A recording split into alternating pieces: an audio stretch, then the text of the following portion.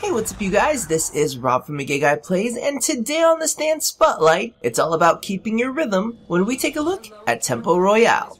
Okay, so Tempo Royale is the newest, great, heavy-bladed axe sword. I don't even know what they call this category anymore, but it's the new stance for those. It's currently only available during the first phase of the Phoenix Intercept Tactical Alert. Its movesets primarily consist of very fluid horizontal cleaves that excel at clearing crowds and can easily be chained into additional combos.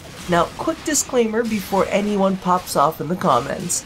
I usually use a Berserker build on my Cindo Prime, however, I found that with the attack speed it's really hard to make out the combos, so I kept it at a regular pace for the camera.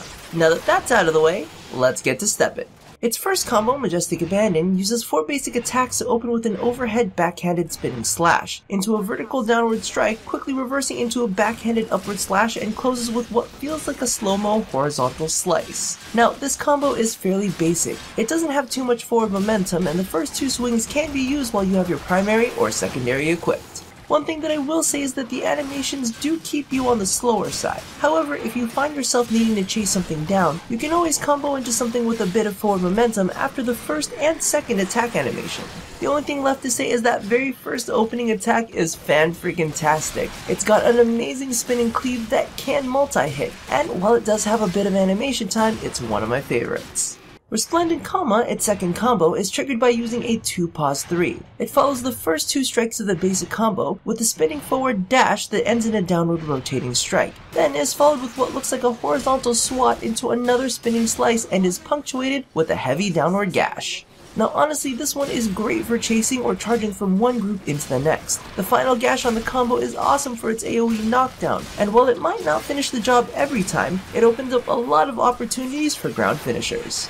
Its third combo is August Maisto. It uses a 1-block 3 to follow the first basic swing with a half spin that launches you forward into a horizontal leaping ground slam, which is quickly followed by an ascending slice into a full body swing that leads into a roundhouse kick and finishes with one final slash. Now, holy hell, this combo is ridiculously easy to pull off and is fantastic when you've got enemies lined up. That spinning launch is great for plowing through a crowd, and the knockdown is fantastic to keep them pinned down. If you're good at re-aiming, you can turn right back around and finish off anything that didn't die with a roundhouse kick to the face. I don't know what it is, but non-brawling or sparring weapon combos that contain surprise kicks always entertain the shit out of me. Its fourth and final combo, Bold Reprise, uses a 2-back 1 to follow the first 2 swings of the basic combo with yet another slow-mo leap that ends in a devastating downward slam. Now, the wind-up, hang time, and animation lock on that finishing attack is pretty painful when you don't have Berserker stacks running. However, to compensate for it, it does have an estimated 5 times damage multiplier, which it needs due to the amount of time that it leaves you vulnerable.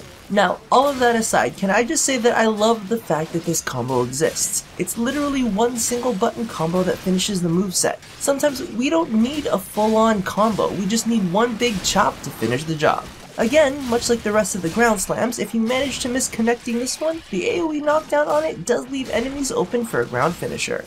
So all in all, I must say that I love the living daylights out of Tempo Royale. While I do really like its 2 predecessors, let's face it, Rending Crane is great at getting headshots, but it reuses a lot of its animations. And while Cleaving Whirlwind rocks the iconic spin to win, it tends to be a bit of a one-trick pony. Tempo Royale, on the other hand, has a lot of variation, some really nice mobility, and a bevy of awesome knockdowns. The one thing that I will say is the combos do tend to end slightly awkwardly. It almost feels as if they were designed for the combos to be continuously chained together, which by no means is a bad thing.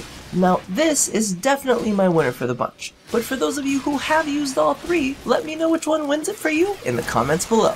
So, thank you all for watching another episode of the Stand Spotlight. Be sure to check out my previous videos on the other great sword, axe, bladed, whatever stances, as well as the newest addition to the throwing stance roster, Astral Twilight.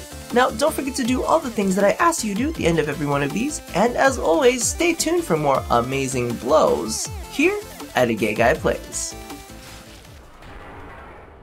Don't lie, that had to have made you feel just a little bit good on the inside.